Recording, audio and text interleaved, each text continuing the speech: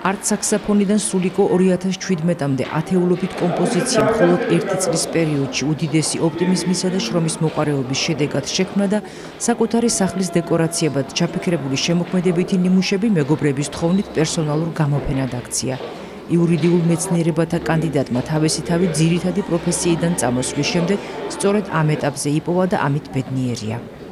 გულმწრება უბრალოდ ცოტა ადრე ვარ დავიწყე, მაგრამ არ არის ახლა ყველაფერი ისე არ წყდება, როგორც ადამიანებს უნდა. ყველა რაღაც ეტაპამდე რომ მიხვიდე, თვითონ ცხოვრების გზამ უნდა გიჩვენოს. თავიდანვე რაღაც ბავშვობიდანვე ყოველთვის რაღაცას ვცდილობდი, რაღაცები გამეკეთებინა, ცოტა განსხვავებული, ორიგინალური. მაგრამ ვერასოდეს ვერ მივხვდი, მე ვერასოდეს ვერ წარმოვიდგენდი თუ ჩემი რაღაც გამოფენა იქნებოდა თუნდაც ზესტაფონში, ჩემს საყვარელ ქალაქში. ბედნიერი ვარ დღეს ამით.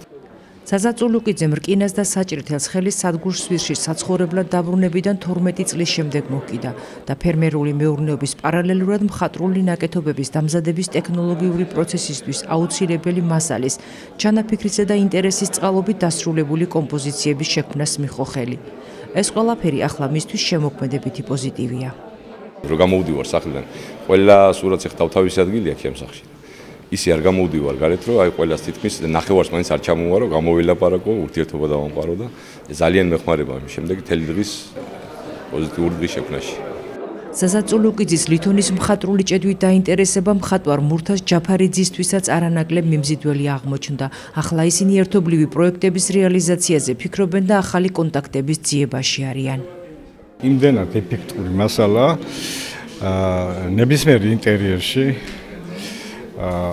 კიდაც ექსტერიერში და დეკორატიული გაფორმებისათვის ერთ-ერთი ძალიან მომგებიანი მასალაა, ძალიან ეფექტური მასალაა და ძალიან ბევრი საინტერესო პროექტის გაკეთება შეიძლება.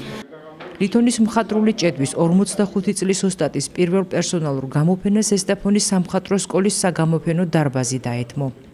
ყოველი კომპოზიცია არის შედევრი ჩემთვის. ლითონის და რკინის ასე დამორჩილება მართლა დიდ ხელოვანს თუ შეუძლია და მე ავტოვანებული ვარ დღევანდელი დღისთვის. საოცარია ეს ყველაფერი, მით უმეტეს არაპროფესიონალი მოყვარულის დონეზე, ასეთი ტექნოლოგიით, მოტივებზე არაფერს არ ვლაპარაკობ, საერთოდ მოცულია ყველა თემატიკა, იქ ჰარემზე ვნახე, რაღაც არაჩვეულებრივი, აგერ არისტოკრატები, ავტოპორტრეტი, საოცარი იმერული მოტივები და მოკლედ ავტოვანებული ვარ. ზესტაფონის მერი კახაბერ მახათაძე რკინაზე მომუშავე ავტორის შემოქმედებითი პოტენციალის გათვალისწინებით მის მხარდაჭერაზე საუბრობს.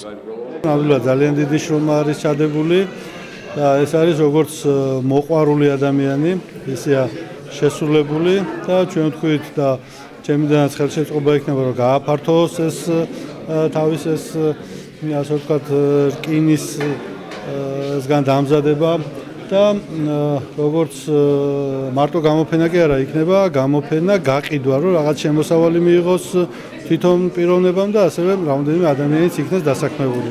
ამისათვის ჩვენიდანაც ხელშეწყობა იქნება. Zaza Wulukidzis თვლის, რომ რკინა მხატვრული ჭედვის საინტერესო მასალაა იმის მიუხედავად, რომ ძნელი დასამუშავებელი. ამბობს, რომ პერსპექტივაში მისი კომპოზიციები უფრო მოცულობითი იქნება და შინაარსითაც მეტ გამომსახველობას შეიძენს.